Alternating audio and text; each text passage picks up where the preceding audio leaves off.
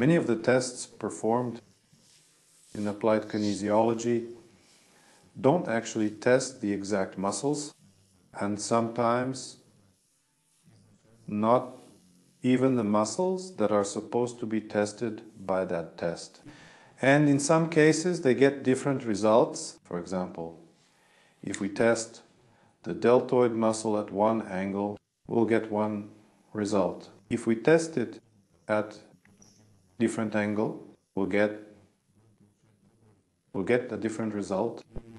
And if we change the position of the scapula one way or the other, the muscle tone will change. For example, the tone of the deltoid muscle.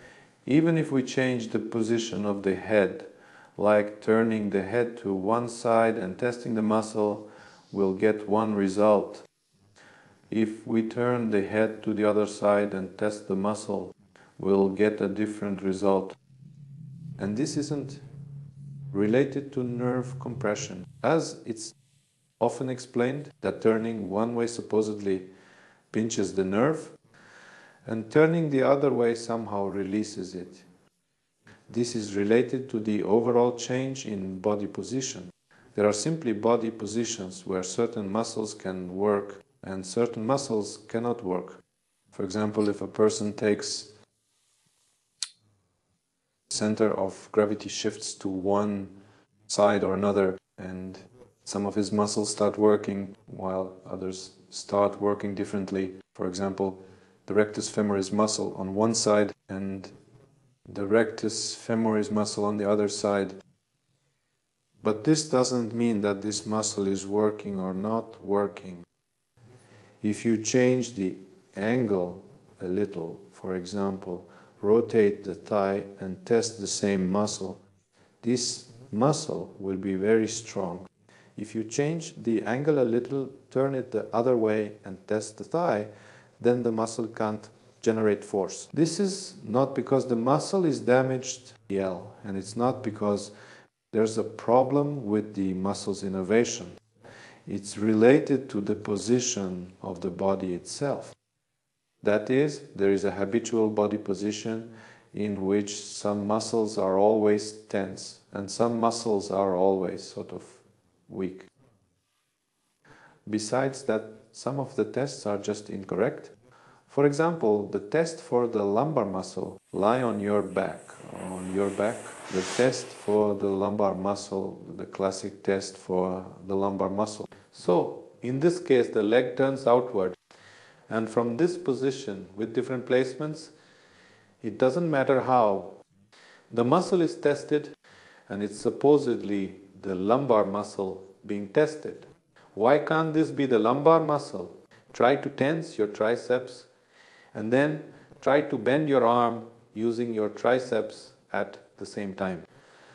The same thing happens when you test this muscle. When you turn your leg outward like this, turn your foot outward, and from this position, you turn it over here. At this moment, place your hand on your gluteal muscle when you have turned your leg outward. The gluteal muscle is currently tense, contracting, and in a state of tone. So, try to tense your gluteal muscle and turn your leg outward. It contracts very well. Aditsu. Now try to turn your leg inward and tense your glute. You won't be able to do it because in this position it relaxes. The lumbar muscle and the gluteal muscle are antagonists. They can't work together. Either one works or the other works. When the gluteal muscle tenses, the lumbar muscle relaxes. When the lumbar muscle tenses, the gluteal muscle relaxes. This leg position is for maximum activation of the gluteal muscle, the position of the thigh. And in this position, we completely disengage the lumbar muscle, meaning the leg is held up. Move your leg up, up. So, this effort is made only by the oblique abdominal muscle and the gluteal muscle. At this moment, these two muscles are engaged. The leg is in this position. Now, lift your leg up yourself. It starts working thanks to the oblique abdominal muscle and the gluteal muscle. If the lumbar muscle engages at this moment, it will simply get injured. If somehow the lumbar muscle manages to tense up right here. it will get injured. So they test it, they do this test. They test, that's at the incorrect angle, and test the oblique abdominal muscle. And to activate it, they start as if they're massaging the lumbar muscle, but in fact, they're just toning the oblique muscle. It's easier for it to create this kind of effort afterward. To maximally activate the lumbar muscle, or the front surface of the thigh, you need to deactivate the gluteal muscle. To deactivate the gluteal muscle, you need to do this movement, internal rotation of the thigh. Turn your thigh inward with your knee, put your hand on your glute and feel your glute. In this position, it relaxes and stops working. And in this position, the front of your thigh can actually create the maximum effort. This muscle is activated to the fullest, right in this position. Up. Try pushing upward. It's not possible to activate the muscle. You can place your hand on the muscle and feel that it doesn't engage in that direction. And many other tests are exactly the same. For example, I can get any here. Lie on your stomach. I can get any test result just by changing the position of the body. So let's say I turn the foot a little this way and test the hip extensor, right? It's very strong. Then I turn it this way, test the hip extensor, and now it doesn't work. It's not because it's not working. It's because at this angle the muscle itself can't function as the epidural, simply because this position is meant for moving forward. So there are positions, the positions of certain body parts, like for example the foot, the position of the shin, epidural, the position of the thigh, for moving forward, for moving backward, for pushing forward, backward. Each part of the body has its own position for this. If a person starts making movements in a position not meant for that muscle to work, he injures both the muscle and the joint. And this is what happens. That is, the kinesiologist tests the muscle in the wrong position. There's even a test where they act like they're testing different heads, different parts of the hip extensor, the semitendinosus, the biceps femoris, they change the angle, right? And if this movement changes, if the position of the leg changes, if you turn the leg from this position to this one, for example, then never this muscle right here. It's better for it not to contract in this position. I mean, it just can't do it. It's the same with the glute. Now, if I test the glute, if I turn a bit this way, like this, rotate the thigh like this and test, push upward, that is, the glute muscle can generate its maximum force. But if I turn it a bit this way, for example, upward, in this position, it simply can't generate any force. This doesn't mean that it's weak. This doesn't mean that it's strong. It means that you're doing the test in a position where this muscle can't generate any force. And it's the same with any other muscle. The gluteus medius test also turns out to be incorrect. So if we turn the leg like this, yes, in this position the gluteus contracts and the oblique muscle also contracts. From this rotation, we begin the test. Push up. So we're testing the gluteus and the oblique abdominal muscle.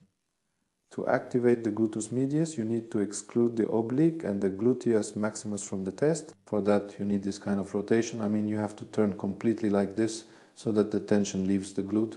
This kind of internal rotation. If you turn like this, the oblique is also excluded. Press upward as well. You can do it from this position. The middle one is tensing up. Can you feel the difference? Here, it's tense now. But when you rotate like this, the glutes tense up instead. And it's the same if you do the test for the quadratus lumborum muscle. Lie on your side, on your side, on your side, on your side, on your back, on your back. The quadratus lumborum muscle. So if we put your leg like this during the test, let's see, what are we going to test? We're going to test the oblique abdominal muscle. Because in this position, you see, in this position, the glute can work. If the glute activates, then the oblique will activate together with it. If we turn like this, push. Do you feel it tensing more here? That is the oblique muscle working. Yes. You need to turn like this. If you turn like this, if for some reason you need to test it to really turn off the glute, then see, it tenses in a different place or not. Push. Do you feel any tension? Yes, a bit in the back, right? It activates right here. That's why many of these tests are incorrect. Same thing. Here, sit down. They're testing the oblique abdominal muscle test. So this is how the test goes. There's a turn, straighten up, and when testing, they lean on this leg and this shoulder, and they do the test. And here, the test is not for the oblique abdominal muscle, because at the same time, the thigh is forced to lift up. So all the load, I mean, you're also pressing against me with your thigh at the same time. Here, the latissimus dorsi muscles are engaged. I've noticed many times that when they do this test... Turn around? No, the latissimus dorsi muscles. Well, when they test me, I've noticed that the lats are working right now. Right now, I don't really feel the oblique working at all. For the oblique on this side to engage, the oblique muscle on this side can't work with the thigh right here. For it to work with the thigh, either it shouldn't be the thigh, but the glute that needs to be engaged, so you can engage it together with the glute. Well, like downwards like this, so that it somehow presses with the leg, or lean on this leg, like this. Then with this leg, push up a little too, like that, yeah. Now it tenses here, right, in a different spot. It's not a lat anymore. And that's why these tests, these little wrong details, they just don't work out right. But besides that, the body takes certain positions. I mean, the simplest and most basic thing about this is that, for example, if you shift your body weight onto your toes, it's the same as standing in high heels. The back side of your body turns off and the muscles in the back stop working. Shifting your body weight onto your heels makes the front part of your body feel like it's turning off, although it doesn't actually turn off. It's a body position where certain muscles lose their tone, while others, on the contrary, become overly tense. And there's a habitual body position from which a person starts to make all movements.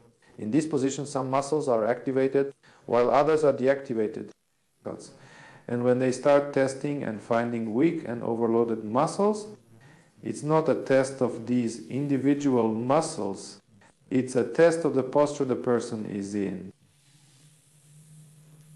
And so, for example, let's say I find a muscle, a weak muscle, right? Let's say I found a weak muscle. I think it's weak, it's not working. So I find it and it's not working. Why are there so many different kinesiological methods? They catch parasites there. They do anything with the muscle, whatever they want. You can tone a muscle in any way. One way is just to make it contract for about 5 seconds. Give it this kind of effort, then relax, and it will be stronger during the test. That is, it will be able to exert more force during the test. So we've kind of toned this muscle, right? But if you give it a load now, if the person just walks around or just lifts their leg a few times, so in the test, we've kind of brought this muscle back to normal. Movement happens. And when we test again, this muscle will stop working, it can't activate, while another one, for example, another muscle, can handle the load very well. And here the problem isn't with the muscle itself. We can keep activating it forever. We can do something with the kneecap, massage the muscle here, or rub it like this. Any irritation of the muscle will cause a temporary increase in tone. The issue is that both the angle of movement and the habitual angle are incorrect. Here, this is the position of the thigh in which the rectus femoris muscle cannot work. it needs to change even in this position. Then the muscle can generate maximum force because we are trying to activate a muscle that if it contracts in this state will simply get injured. So we're trying to lift the leg not with the straight thigh muscle, but with something else, with some other muscles.